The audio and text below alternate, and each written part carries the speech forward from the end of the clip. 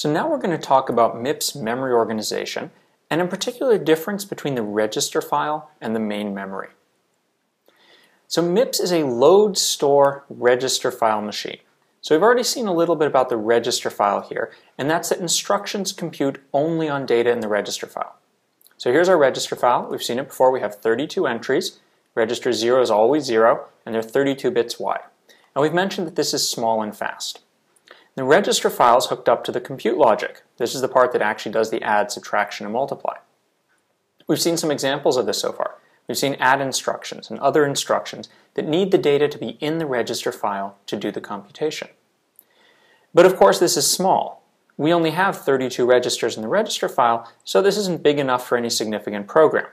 So we need something more, and what that is our memory. And obviously the memory is large, but it's also very slow. So most of the data is stored in the memory, and we need to get it back and forth to the register file.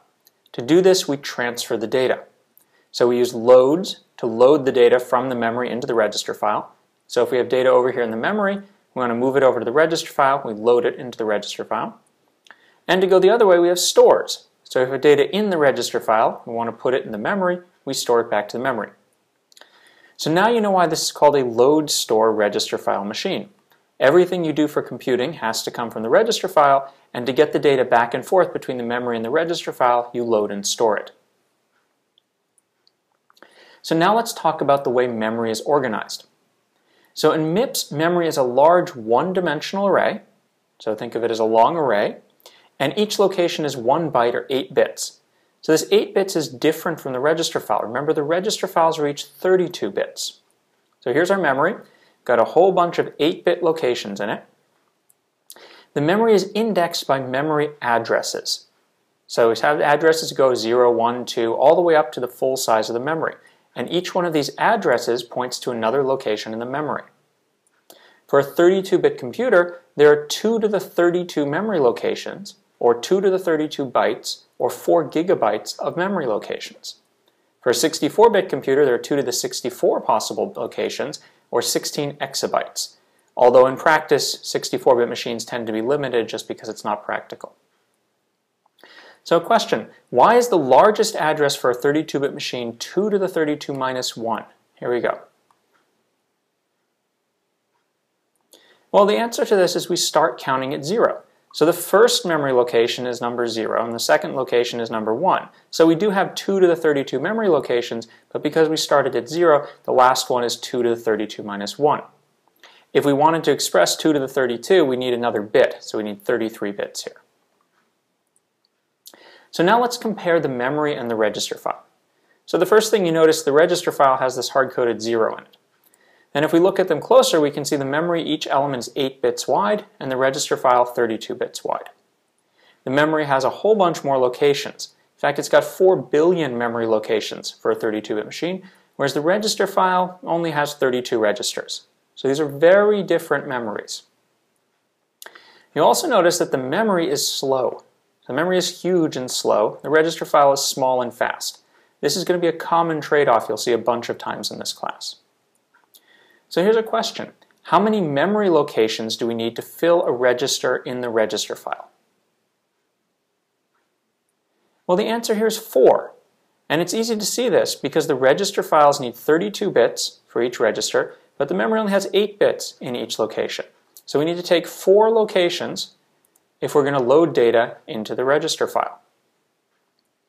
So this is inconvenient. We don't want to have this sort of different sizes of data in different places, and in MIPS we mostly deal with data in these 4-byte chunks, 32 bits, or a word. So in MIPS we're mostly going to talk about words. So each register is 1 word, and 4 memory locations is 1 word because that gives you 32 bits. So now keeping this in mind, let's look at 2 different ways to view memory. There's the byte addressable view of memory and the word aligned view of memory. So the byte addressable view is the one we just presented. We're looking at each of these 8 bits of data, or 1 byte chunks, and we have addresses that are byte addresses, just 0, 1, 2, 3, 4. However, as we just said, most data in MIPS is handled in words, not bytes. So we need to put 4 of these together if we want to handle it. And we've seen examples of where we use these words, or 32 bits of data. Registers and addresses are both 1 word. So now let's take a look at memory in a slightly different view. We're going to look at the same data as we had here, but now we're going to look at it as word-aligned data. So here's address 0, and we want to look at it as one word, which is 4 bytes or 32 bits of data. So to look at the word-aligned view, we're going to take address 0, 1, 2, and 3 and put them together into one word. So this is taking the first 4 entries of the memory and saying that's one word aligned. Now the next one is obviously going to be 4, and it's going to have addresses 4, 5, 6, and 7. So these are the addresses of the bytes, 4, 5, 6, and 7, but the word-aligned address for that whole word is 4. And obviously this just continues in multiples of 4. So the benefit of doing this is now if we load a word-aligned address, we can load a full word of data directly into the register, which is great because our registers take a full word. So a question, what are the last 2 bits of a word address? Well, the last 2 bits are always 00, 0. And this is because words are 4 bytes long, so that means every word address is an even multiple of 4.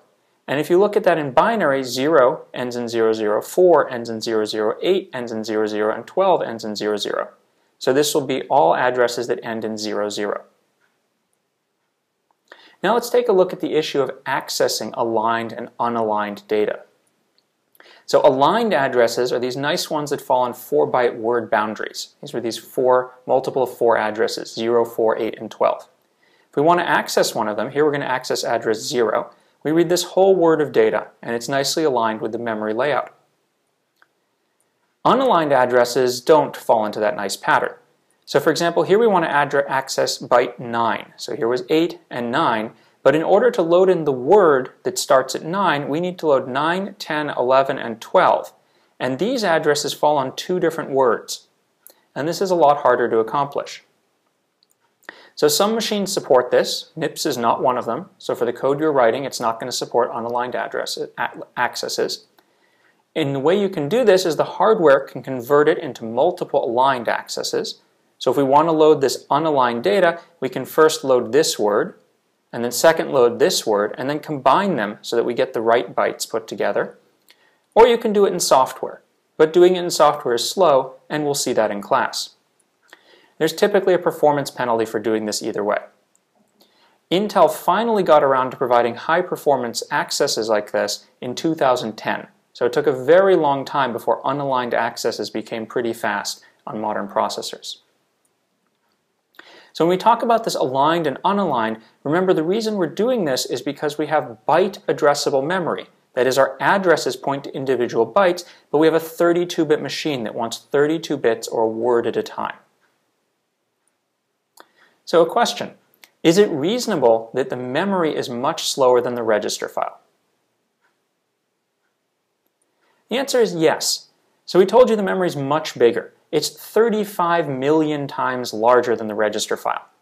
And we haven't told you how you make a memory, but it's reasonable to think that if I have to make something that's 35 million times bigger, it's going to be a lot slower than I could make something that's really small. And in reality, it turns out that registers are about 200 times faster than the main memory, which is actually pretty good considering the main memory is 35 million times larger.